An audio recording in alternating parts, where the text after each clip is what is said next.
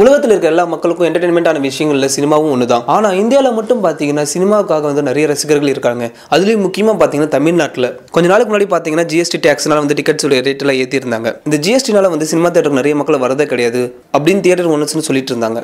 ரீசெண்டா பாத்தீங்கன்னா தமிழக அரசு 10% கேளிக்கை வரி கட்டணும் திரையரங்க உரிமையாளருக்கு சொல்லியிருந்தாங்க. அதனாலேயே தியேட்டர்ஸ் ஓனர்ஸ் என்ன பண்ணிருக்காங்க பாத்தீங்கன்னா அவங்களுடைய தியேட்டர்ஸ்ல வந்து எல்லாருமே ஸ்ட்ரைக் பண்ண ஆரம்பிச்சிருக்காங்க. இதை பத்தி கவர்மெண்ட் கிட்டயும் பேசியிருந்தாங்க. ஆனா இப்போ பாத்தீங்கன்னா ஹைகோர்ட்ல இருந்து இன்னொரு விஷயம் சொல்லியிருக்காங்க. அது என்னன்னு பாத்தீங்கன்னா டிக்கெட்டுடைய ரேட் வந்து ஏத்திருக்காங்க. இதுக்கு முன்னாடி டிக்கெட்டுடைய ரேட் பாத்தீங்கன்னா 150 ரூபாய் கிட்ட இருந்தது. ஆனா இப்போ பாத்தீங்கன்னா 160 ரூபாய் ஆக்கியிருக்காங்க. அதோட சேர்த்து ஜிஎஸ்டி டாக்ஸ் 28% அப்படின்னு 44.8 பைசா.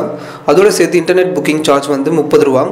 மொத்தமா சேர்த்து ஒரு டிக்கெட்டுடைய ரேட் வந்து 235 ரூபாய். அதுக்கப்புறம் பாத்தீங்கன்னா சில இடத்துல டிக்கெட்டுடைய ரேட் டிஃபரெண்டா இருக்கு. ஸோ இப்போ அதையும் ஒன்னாக்கியிருக்காங்க. இதுக்கு முன்னாடி 120 ரூபாய் இந்த டிக்கெட் வந்து 150 ரூபாய் மாத்திருக்காங்க. 95 ரூபாய் இந்த டிக்கெட் வந்து 118 ரூபாய் ஆக்கியிருக்காங்க.